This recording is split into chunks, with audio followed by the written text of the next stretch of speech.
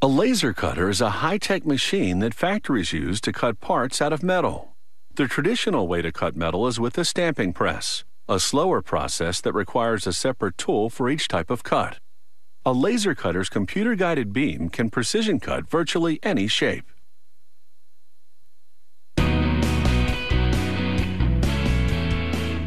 A laser cutter is made up of a laser resonator, which produces the beam, and a mechanical system that moves the laser over the metal in a computer-controlled pattern.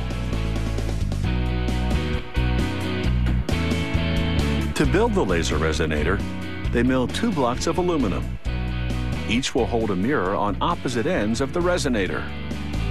They will reflect light back and forth inside the chamber to form the laser beam.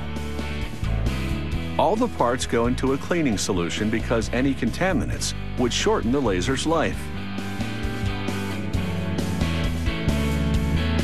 Assembly takes place in a clean room.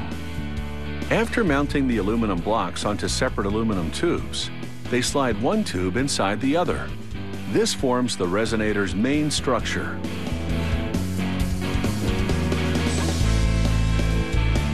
They install an electrical connector on one of the blocks.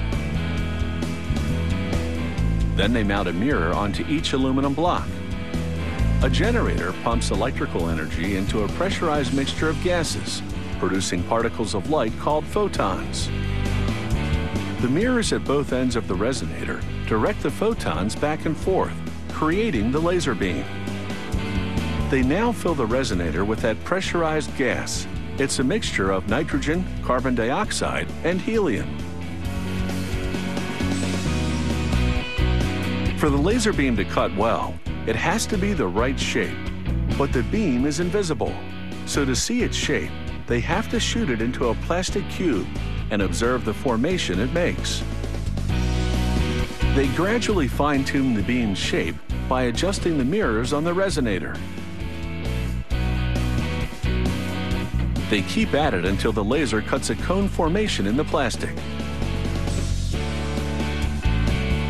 On top of the tubes, they install a square housing containing a series of mirrors which further refine the beam. Meanwhile, a robotic welder fuses sheets of steel to construct the laser resonator's housing.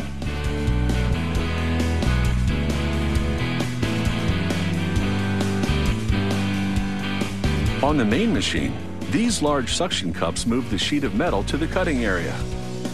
The sheet remains stationary, while a motion unit moves the laser beam over it. A rack and pinion system propels the motion unit. The system's racks must be perfectly aligned for the machine to cut accurately, so a technician uses precision measuring equipment to check the racks, then various tools to make adjustments.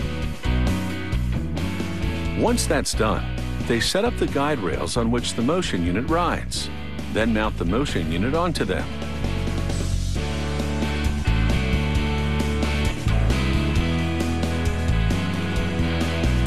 They bolt the motion unit to the front of the machine, and the housing that contains the laser resonator to the back of the machine.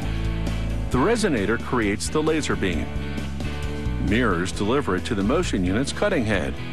Lenses inside the head focus the beam on the metal it's underneath. They run a series of tests to ensure the machine cuts with ultimate precision. It all boils down to whether the motion unit moves accurately, which means the drive system racks must be perfectly aligned.